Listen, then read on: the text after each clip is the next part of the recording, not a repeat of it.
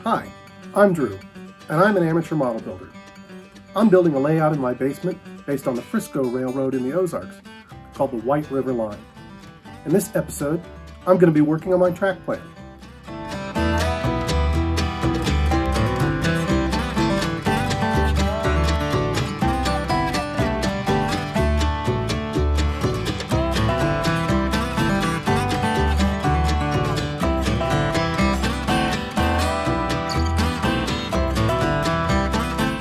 In this episode, I'm going to be working on my track plan. Now, for the layout that I started 15 years ago, I used a track plan that I got out of a book that was created by a professional. But this time, I'm going to be creating my own track plan. Since this isn't something I've done before, I'm facing a bit of a learning curve. And I'm trying to make best use of the resources that I have available to me. I'll make note of some of these resources as we go along in the video. But for now, let's jump into it. I began the planning process by thinking through what I want to model on my layout, the story I want my layout to tell.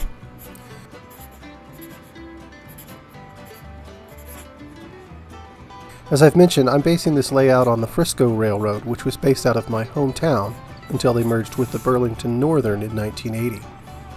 Although the Frisco served many different states, my operation will be based in the Ozarks.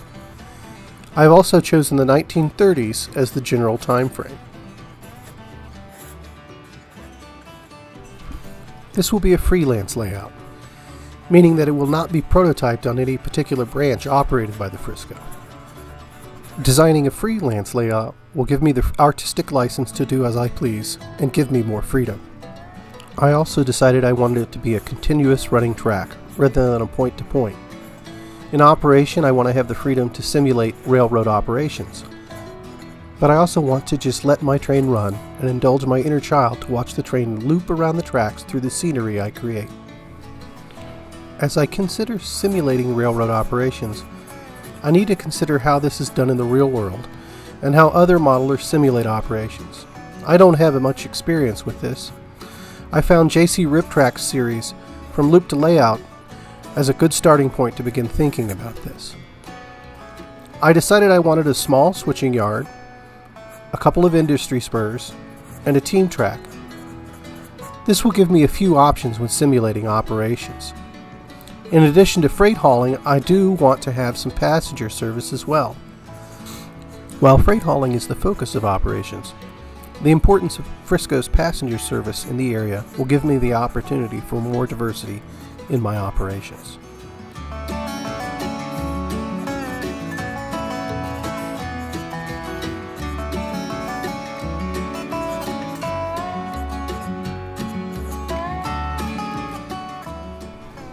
Additionally, I considered geography. Although I do want a continuous running plan, I also want to have a good balance between urban and rural scenery. I want to have a town with some industry, as well as a very small town and some rural scenes that service this industry in town.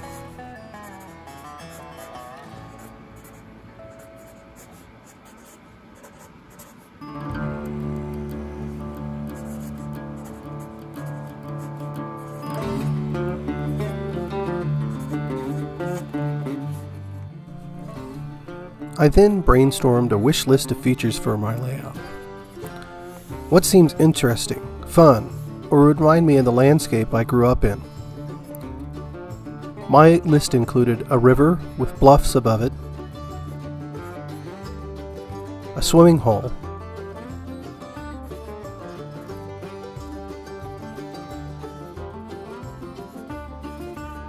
as well as a sandbar. The train should follow the river for a bit and cross it with a bridge as well. I'd also like a spring with a small stream coming from it with a mill.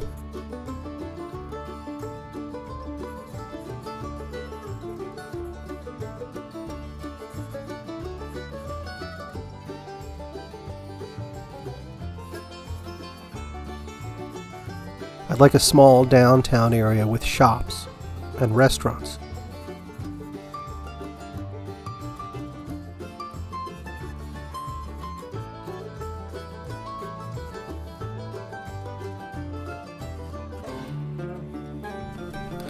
I'd like some elevation change at some point on the layout. A heavily wooded Ozark mountain.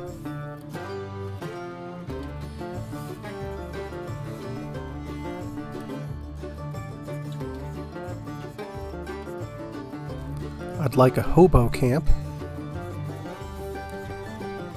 a logging camp,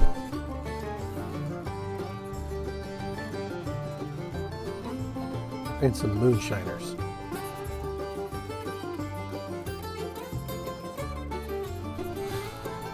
I'd also like to have a working quarry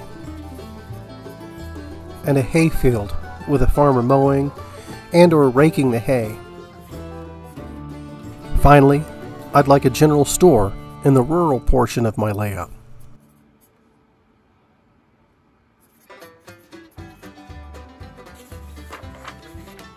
When planning the industry for my town, I considered a number of options.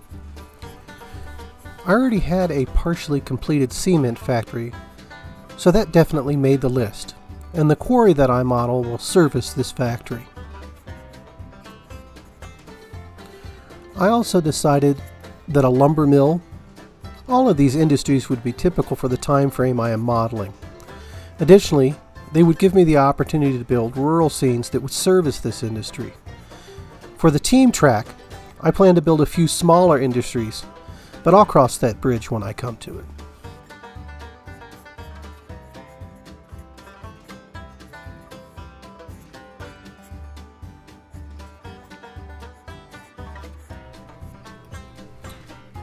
Here is the space I'm planning on using.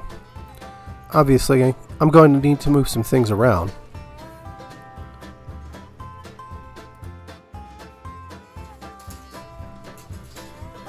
I measured the space I have.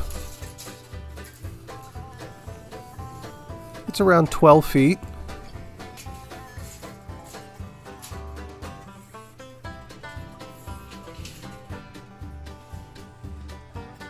By 9 feet. Allowing about 2 feet or more to walk around on each side, I figured I could go with a little bit larger plan, something like 6 by 8. Keeping this space in mind, I began drawing up some plans on my computer. I began with a basic loop. I played around a bit with the radii on the corners, but found that I would probably need to go with 18-inch radii curves to get the space that I needed.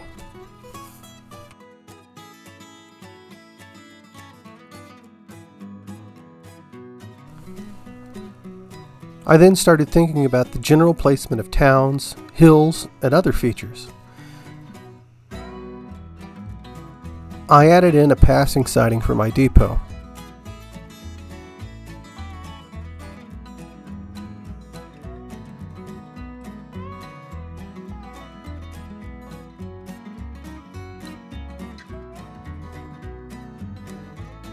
I added another passing siding to service the industry in the town I was going to create.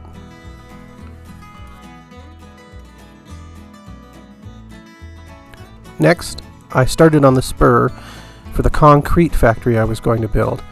I would also include a team track as a part of this spur.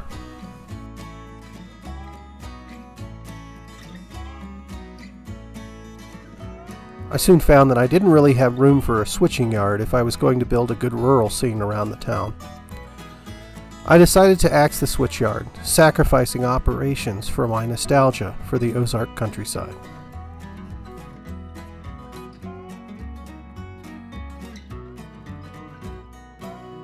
Next, I began working on the portion of the track plan that would service the quarry and the lumber camp in the Ozark Mountain rural scene I was going to build.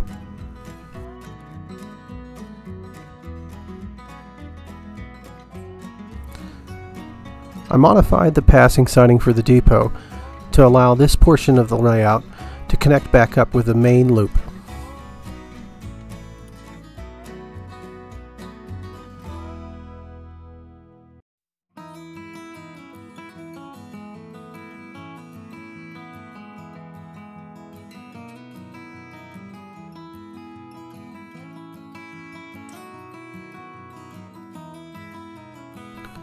This took quite a bit of tinkering.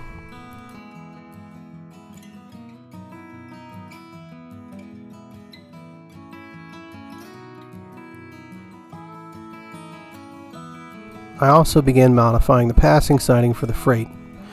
I wanted to extend this loop, providing a little bit more space for operations.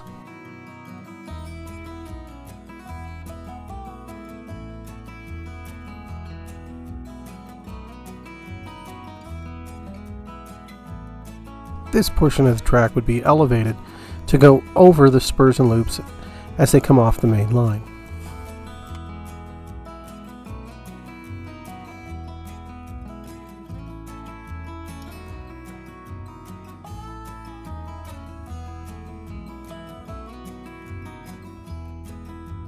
I added this turnout to simulate that the track is connected to the larger railroad as a whole.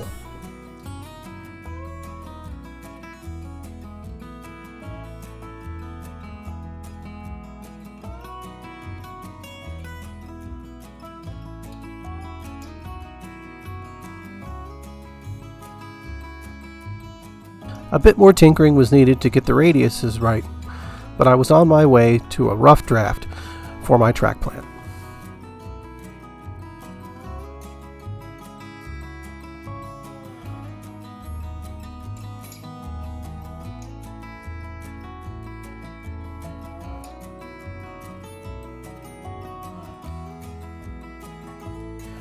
So thanks for joining me for this episode as I worked on my track plan and my layout plan for the White River Line.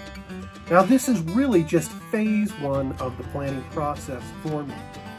And the time it took between editing, shooting this video, editing it, and the time that I'm getting this out and posted, I've already posted this layout a number of different forums online and have received some really great feedback on some changes I can make to make this layout even better.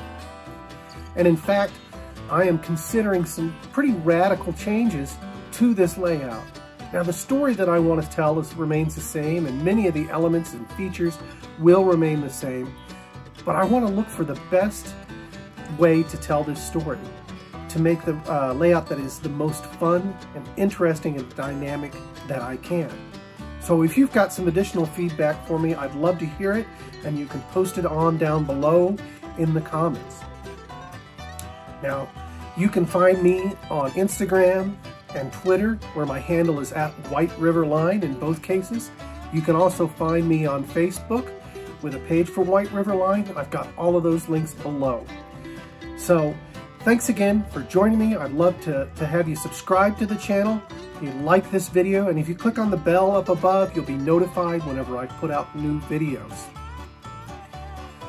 So next week, or I guess in a couple of weeks, I'm going to be posting another video, and this time I'm going to be building a mill from scratch. It is my first scratch build project structure ever, so I should have a lot of fun learning how to do that. So please join me next time as I build the White River Line.